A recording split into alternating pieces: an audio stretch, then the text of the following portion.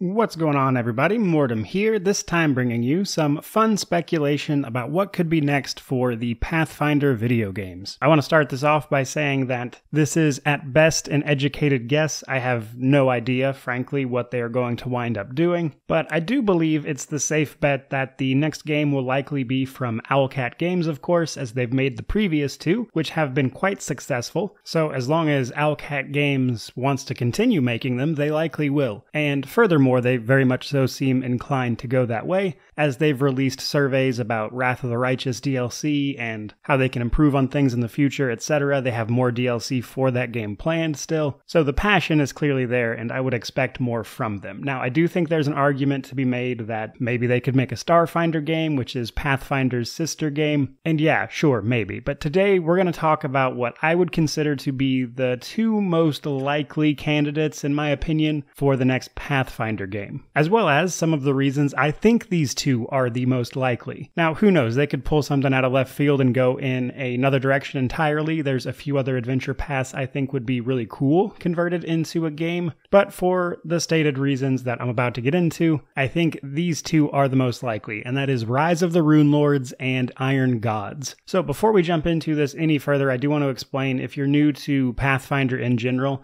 they use adventure paths. These are very similar to the modules released by Dungeons & Dragons. However, they tend to be like a 6-part series. Paizo, the publisher of Pathfinder, does 2 of these a year.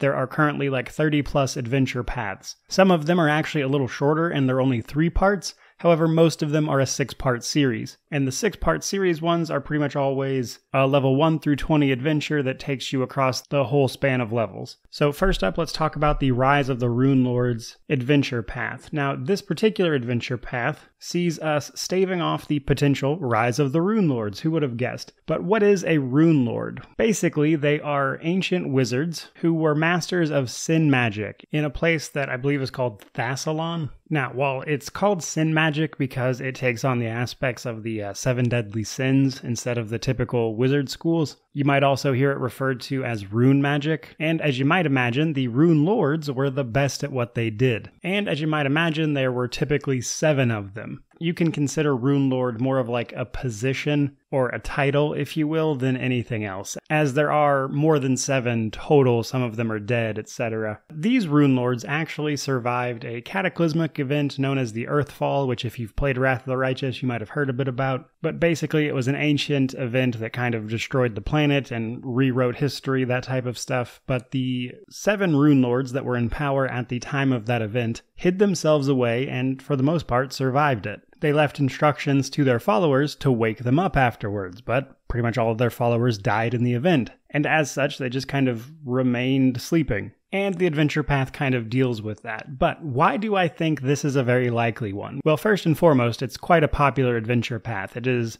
literally the first one they ever made for Pathfinder. Not the first one that Paizo wrote, as that company has a long and storied history, but it is the first Pathfinder adventure path. Secondly, in Wrath of the Righteous, you can actually meet one of the previous or current Rune Lords, however you want to think about it. And this is actually the Lich Alderpash, probably butchering that name, but we meet him in Baphomet's Ivory Labyrinth in Act 5 of the game. He explains that he's stuck here, pretty much, however he's afforded quite a bit of luxury. He's a lich, so he has a phylactery, and you can actually kill him in Wrath of the Righteous. But my point is if they wanted to give us a good Easter egg for what they're working on next, this is a great way to do it, as, quite frankly, the Ivory Labyrinth is absolutely gigantic, so there was no reason they had to include this guy in the game, other than the fact that they wanted to. Because what we see of the Ivory Labyrinth in-game is actually a very tiny portion of it. It's meant to be almost a realm in and of itself. And then we have the second adventure path, Iron Gods. Now this adventure path is actually very interesting, as it revolves around the use of advanced technology, which might strike some people as strange.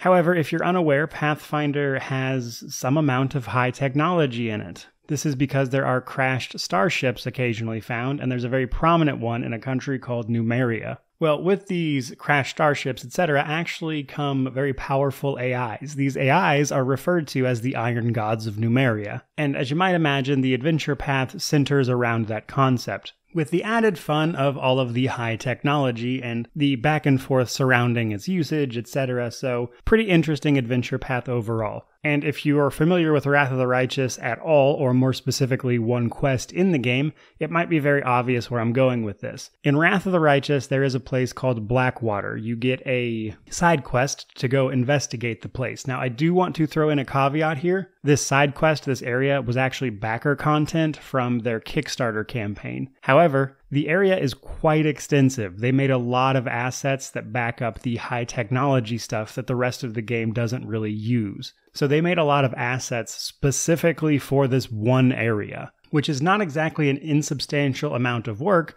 to put into what was effectively a backer reward for a Kickstarter, which leads me to believe that it is definitely possible that Owlcat could just be like, hey, we've got all these assets. Why not do Iron Gods, the adventure path that would definitely use some of these assets? On top of the fact that, let's be real, following up Wrath of the Righteous is going to be a bit of a difficult task for Owlcat if they choose to do it, of course. Because quite frankly, all the mythic power and the mythic paths that we had in this game are going to be hard to give up when we play the next one.